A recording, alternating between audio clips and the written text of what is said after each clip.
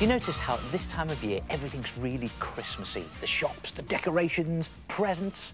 But have you ever wondered, what is it that actually makes things look Christmassy? Is it snow? Is it sleigh bells? Or could it be this stuff? Holly. You know, it's amazing. You can draw holly onto nearly anything at all and make it look Christmassy.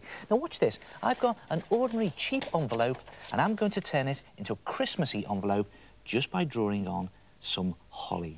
Now, if you've ever taken a close look at holly, or indeed if you've ever held holly in your hand, you'll know that it's got spiky leaves.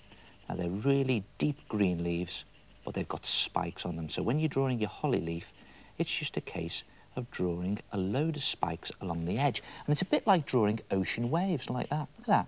Ocean wave there, and one upside down, and there you have your holly shape. And again, colour it in this really deep green. You know, it's amazing how many things to do with Christmas are green and red. Well, maybe that's got something to do with holly.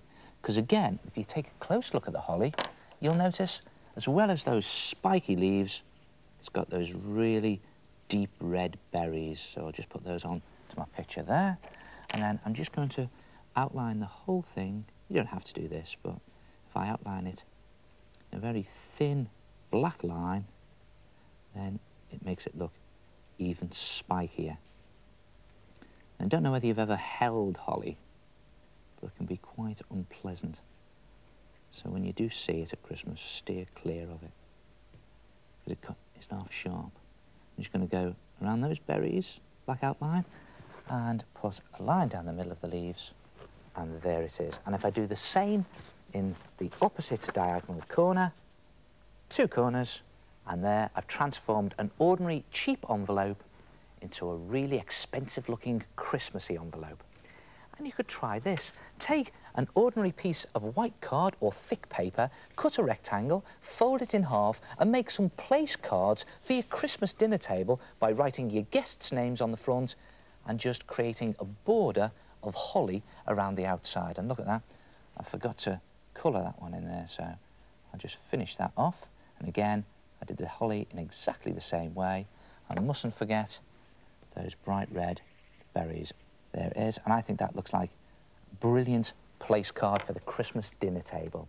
And you know, you can draw holly onto anything. It's best to draw green leaves and red berries, but if you've got something that's really strongly coloured, or it's already coloured green, and you want to do holly leaves on it, then try these gold and silver pens. And again, they give a really great Christmassy effect.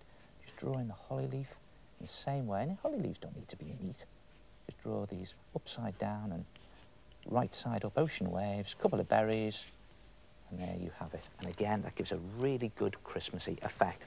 Now, have you ever seen these things? These are brilliant. These are glitter and glue pens, and it's just a case of squeezing the pen, and the glue and the glitter come out at exactly the same time. And it's absolutely perfect for creating really spiky holly. See that? Just squeezing it out at the same time, and when it dries, it gives it a really good glittery Christmassy effect. And what I've done here is I've threaded some ribbon through a piece of card, and I'm just going to create a Christmas gift tag. In fact, there are lots of different things you can do with holly. Look at this lot. I've created some gift wrap just by drawing holly onto some pieces of paper. I've cut out some thin green card into holly shapes, and you can do your place cards. You could even decorate some crackers and make them look really Christmassy. Try it yourself and have a holly Christmas.